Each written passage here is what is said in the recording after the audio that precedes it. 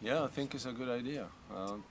Even if you want liberation, or if you want mystic powers, or if you want sense gratification, what to speak if you want Krishna Prema? You should go out on Harinam.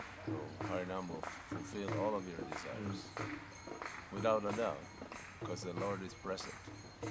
It's like somebody gives you God's card, his own personal business card.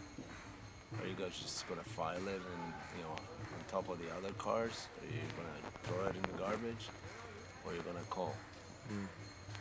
So this is a call. Somebody gives you God's card, you should call right away. And there is business for everybody. So our business in this age is to chant the holy name. And it doesn't matter. Doesn't matter who is there or who is not. Prabhupada was told by his own spiritual master, Bhaktisiddhanta Saraswati Thakur, if nobody shows up, just chant for the four walls. You will get benefit anyway. So the program that you're doing is ultimately to benefit you. Because we may try to spread the mercy and try to give other people the holy name, and that's wonderful, but basically it's the best thing for you. So if along the way you can take everybody else back to Godhead, that's wonderful. But just remember, this is for your own purification, for your own advancement. So never give it up. Even if you're the last one left, everybody else left and went to their Bama. Just keep doing this. You're going back to God.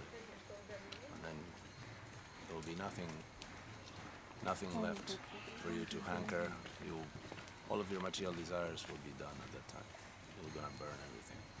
Just like right now, we are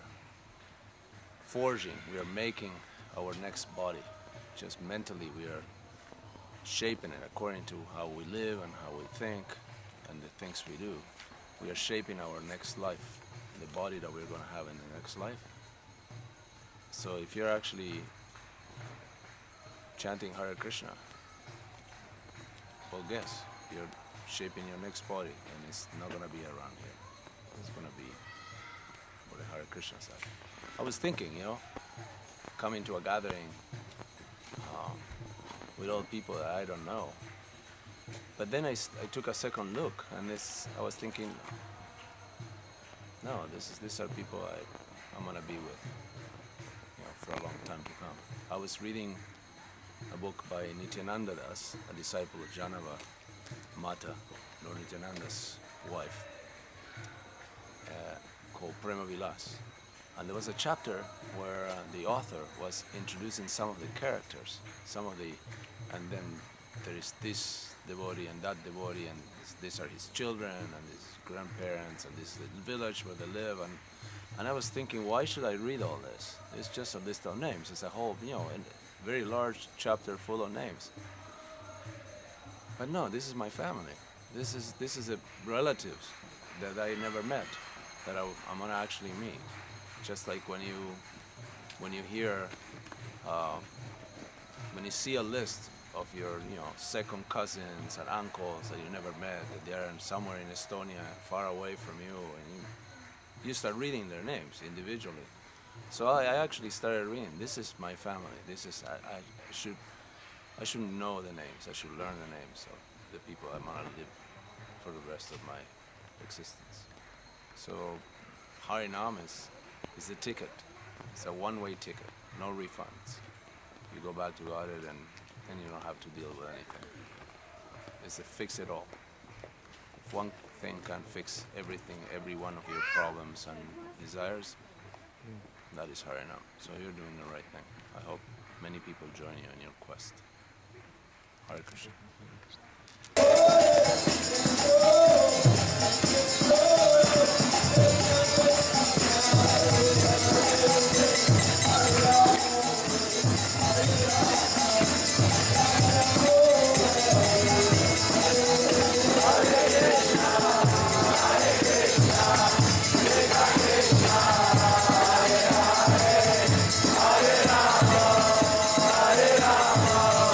Rama Rama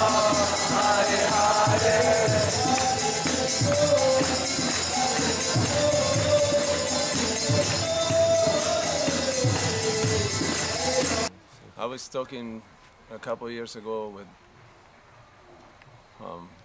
a Swami friend of mine, and I asked him, what do you meditate on?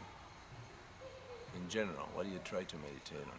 And he said, I try to meditate on passages from a Krishna book, how Vrindavan is, and Krishna, and the gopis, and how Radharani arranges the flowers on her hair, and then he started quoting from a Krishna book, word by word.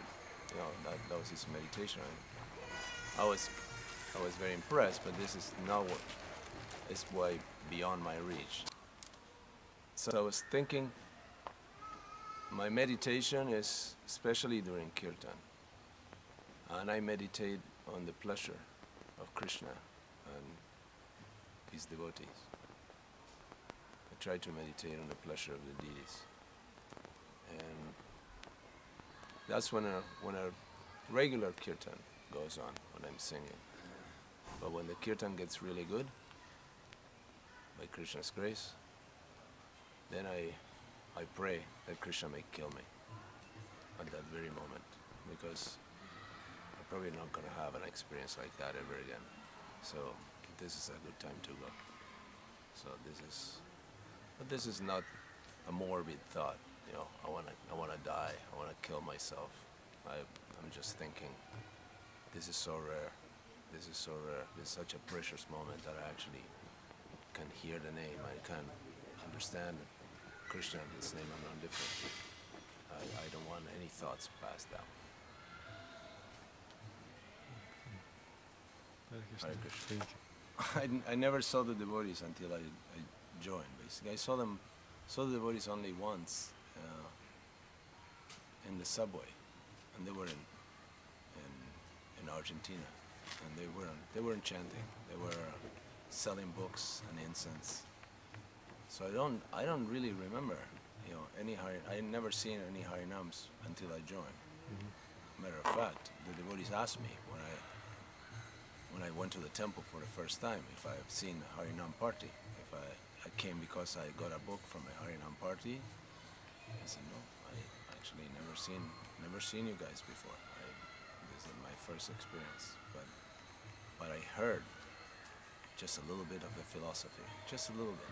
Just say, I'm not the body, I'm a spirit soul. And that was enough to convince me, so I'm ready to join. As a matter of fact, in the first day, my first official day as a bhakta, because when I joined, I had a backpack and also a saxophone that I carried with me.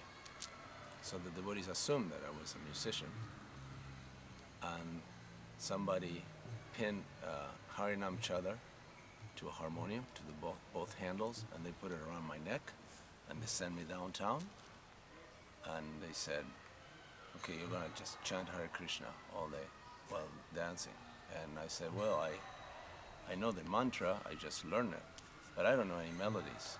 And they said, just, Yellow Submarine by the Beatles? I said, yeah.